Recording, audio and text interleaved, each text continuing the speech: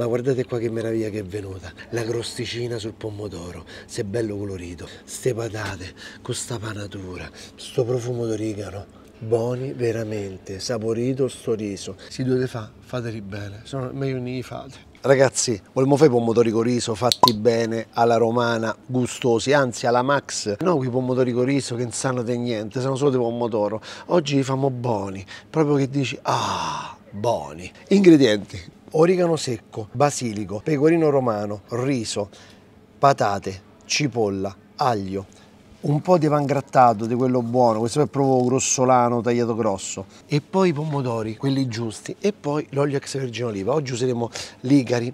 Allora, pensate, quando avete finito sti pomodori con riso, quando lo mettete, lo impiattate, glielo date uno per uno, con due patatine e così, ci mettete un rinforzino alla Conte Mascetti, il rinforzino di olio extravergine, quello buono, a crudo.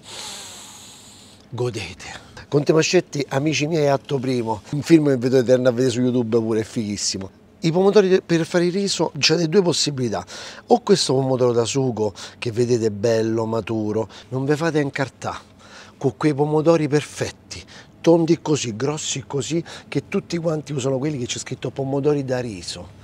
Sono una cavolata, sono pomodori che vengono da Olanda. Amici miei olandesi, io voglio bene perché fa tanta roba buona, i tulipani bellissimi, però i pomodori lasciateli a fare chi li sa fare, ne li fate voi li fate tutti perfetti da stampati, noi li famo più buoni perché ci sta il sole, ci sta terra, amici miei, è tutta un'altra cosa. Perdonatemi, ma ve lo devo dire, non ce la facevo a tenermi questa cosa qua dentro, va bene? Coltello a sega, taglio il cappelletto del pomodoro, ok? Svuotiamo, quindi taglio, attenzione a non bucare il pomodoro perché sennò vi uscirà tutto quanto il liquido. Poi posso andare con un cucchiaio e levo via tutta la polpa e la metto dentro un contenitore dove andrò a frullare. Eccola qua. Casomai, se avete questo arnesetto è ancora meglio. Questo vedete, per fare le palline, vedete mai quando una volta si facevano le palline di melone, qua robetta all'antica? Questo qua è fighissimo, sto scavino, che sono fatti così, costano poco ma sono quelle attrezzature che ci dovete avere. Anzi, a proposito, vogliamo fare una cosa, vogliamo fare un sondaggetto, se volete sapere quali sono le attrezzature necessarie da avere in cucina. E le minutaglie, capito? Queste cosette piccole che costano poco ma servono sempre. Continuate, a secondo quante persone siete, perché questi se mangiano, questi ragazzi vanno via come che, I pomodori con riso si fanno d'estate. Purtroppo tanti piatti da forno, tante ricette che si fanno al forno, purtroppo si fanno in estate. Non me lo chiedete perché, non me lo chiedete, però se immagino solo le melanzane alla parmigiana, le zucchine gratinate, le verdure al forno, e tutta quanta, i peperoni ripieni, tutta roba che viene fatta cotta al forno, e quindi l'estate tu soffri. Una volta erano le donne, ora siamo noi ragazzi, l'83% siamo noi, almeno quelli che mi vedono sono maschi, che smadonniamo dentro la cucina perché fa un callo, signora mia quanto fa callo. Almeno 4 ne dobbiamo fare, almeno, taglio sempre, vedete, così. Questi sono pomodori italiani, non è una vera e propria categoria, sembra quasi un insalataro, un costoluto, però bello maturo, vedete?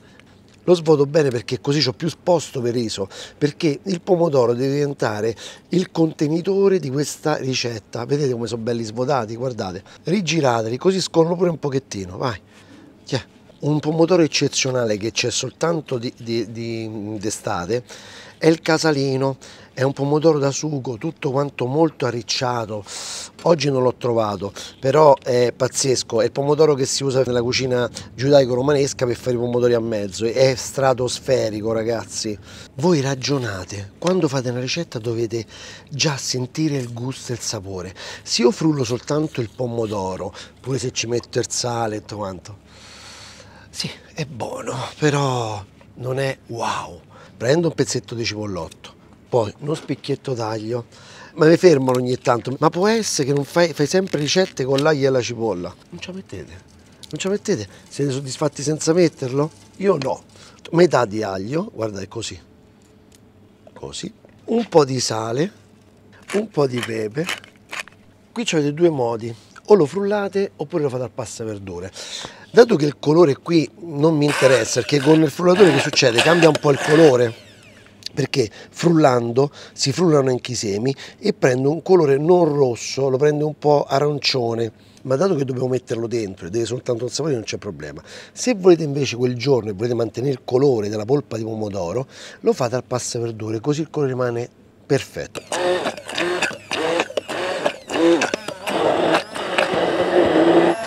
Non aggiungete olio mentre frullate, quanto ci rompi, ma perché se no diventa una maionese, vi diventa tutto compatto, si emulsiona, quindi l'olio lo andremo ad aggiungere dopo. Qualcuno di voi mi ha ripreso, mi ha incontrato, mi ricordo con un signore su a Torino, ha detto ammazza però per fare c'è tanto chiacchiere.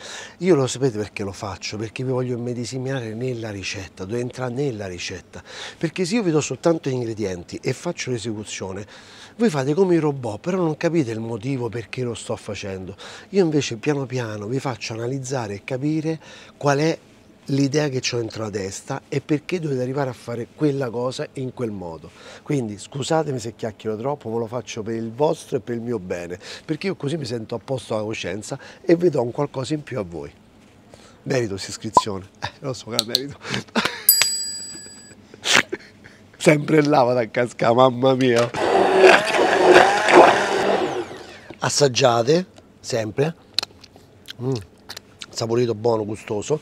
Ci andiamo a mettere subito un po' di basilico, così già gli diamo una bella aromatizzata. Una sorta di salsa pomodoro a crudo già buona questa per se stessa, insomma. Vedete il colore? Così, anche perché dentro non erano promaturissimi, avete visto, erano un po' gialletti. Origano, adesso è anche il tempo di origano fresco, quindi se trovate origano fresco va benissimo. Io gli metto molti aromi perché raga, il riso non sa di niente, se non ci mettiamo qualcosa veramente è una cosa sciapa. Vi è mai capitato di comprare pomodori a riso in giro da gastronomia? Io trovo sempre pomodori che non sanno di niente quando è capitato di comprarli fuori casa. Adesso qui l'olio, ok, poi un po' di pecorino non ce lo metti, che fai, te privi? Pecorino romano, eh? Tiè. Mamma mia, e questo com'è? Questo è già buono così, già questa qua è una ricetta, manco c'è bisogno che ci metti il riso, tiè. Ma metti tutto, va. Tiè. Metto il riso, che riso ci metti? Allora, c'è qualche mezzo pacco che ti è rimasto? Mettici qualsiasi cosa, lo devi comprare appositamente per fare i pomodori a riso? Mettici l'originario, è perfetto, costa poco ed è giusto, ha il chicco un po' tondo, è perfetto. Mi è rimasto un quarto di pacchetto di carnaroli, dato che poi tante volte lo lasciamo lì in credenza, utilizzatelo se ce l'avete. La quantità di riso come vi regolate? Allora, su 4 pomodori avrò messo 100 grammi di riso, avrò messo, ok, con la polpa di 4 pomodori grandi. Come mi regolo? Deve essere la giusta quantità, non deve essere troppo asciutto il riso perché c'ha bisogno di liquido per cuocerlo. Mo lasciatelo sta qui così che si insaporisce bene il riso prima di metterlo dentro i pomodori. Aspettate. Nel frattempo, quando si fanno i pomodori con riso ci stanno sempre le patate sotto che fanno da lettino, che fanno da compagnia a sti pomodori a riso. E da lì quando tocca le patate zozze così brutte perché mi hanno preso in giro, perché ho detto le patate buone sono quelle così, brutte e zozze. Ma è vero, quelle patate quelle tutte quante belle, profumate, non so quelle giuste, so queste un po' selvagge devono essere, capito? Leviamo la buccia, se no potete lavarli bene, potete anche usare la buccia. La patata di pomodori a riso a me piace in questa maniera, guardate, vi faccio vedere, che mi ricorda proprio tanto mamma, così, a mezzaluna, ok? O a mezzaluna o a fiammifero un po' cicciotto grosso. Un po' grosse perché ci vorranno circa 20 minuti per cuocere, perché sapete che il riso ci vogliono 20 minuti per cuocerlo, quindi ci vorrà 20, mezz'ora di tempo. Se le fate troppo sottile poi si sfragnano tutte, detta romana. Olio abbastanza, so patate, quindi va messo un po' di sale, pepe, una bella macinata. Io qua poi ci andrei con rinforzino, andiamo con un po' di origano, o se no se volete con rosmarino, però non c'è legame, capito? Quindi mettete gli stessi aromi che stanno nel pomodoro. Aglio, qui voglio essere buono, lo apriamo solamente a metà e lo mettiamo dentro. Mettetecelo, che profuma, tanto non ve lo mangiate questo. Mani, Fiorella insegna, dovete mischiare con le mani, date retta a me, è tutta un'altra storia, è tutta un'altra musica. Un po' di pan grattato, ma non la sabbia, non la polveretta, mettete roba grossolana. questi sono mischiati, un po' di taralli, un po' di roba che mi è avanzata, grattugio tutto, io metto dentro, quando sto pangrattato diventa croccante insieme a sta patata che si è ammorbidita con l'acquetta del pomodoro, vedi, vi faccio immaginare che bontà. Caliamo le patate, belle. Pensate, devo mettere due teglie, vai, così. Ma metto, vai, vediamo un po' che succede, vai, ce la famo, dai. Guarda che roba, bello unto così. Poi posizioniamo i pomodori, così. Cioè, ecco, questo era il mio pranzo al mare. Ragazzi, voi rimanete qua con tuo padre, non ti muove. Io vado a prendere una roba da pagnà, mia madre, e scendeva da casa al mare, tanto c'avevamo la spiaggia sotto, l'ombrellone così, e si allestiva a sto pranzetto a domenica. Una volta era questo, le fettine panate, le melanzane parmigiana. Non si comprava niente al bar, si portava tutto da casa, addirittura il caffè dentro al termos, capito? Quindi al massimo un ghiaccioletto te beccavi, ma sei buono però, Io vedi questo qua già l'ho riempito troppo, dovete rimanere un po' sotto perché il riso che fa? Cresce, quindi quella là è la giusta misura, state un po' sotto, ok? Questo è un piatto strepitoso, soprattutto per i vegetariani, perché poi non mi stancherò mai di dire una cosa, che noi siamo un popolo di vegetariani. La carne abbiamo vista quando siamo diventati ricchi, mo adesso la mangiamo tutti i giorni, ma prima, ma chi c'aveva i soldi per comprare tutta sta carne? Poi mettiamo cappellini, qua, sarà questo, yes, sarà questo, E adesso accendiamo la tortura, il forno, con sto caldo, con 32 gradi, 33 gradi, dobbiamo pure accendere il forno, accendiamolo. Però approfittate, quando accendete il forno, non fate solo pomodori con riso, fate una crostatina, fate qualcosa, così con una botta, cucinate più cose, ok? Io vi consiglierei, dato che la carta alluminio ormai non si usa più, si usa pochissimo, di mettere un po' di carta forno, la bagnate, così non vi si brucia il pomodoro. Poi a metà cottura la toglieremo e finiremo la cottura dopo 10 minuti, così, senza carta. Adesso 180, forno ventilato, metto dentro, metto il tempo, facciamo così, durata, ecco qua, io metto mezz'ora, mi metto il timer all'orologio, fra 10 minuti, anzi fra 15 minuti vengo a togliere la carta. Ragazzi, ci ho messo quasi un'oretta stavolta, ma guardate qua che meraviglia che è venuta, la crosticina sul pomodoro, se è bello colorito, ste patate, con sta panatura, sto profumo d'origano.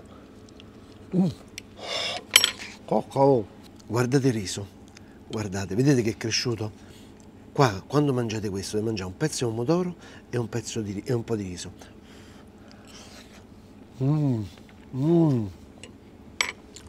Buoni veramente, saporito sto riso. Avete visto quello che ci ho messo? Ci dovete mettere la stessa roba.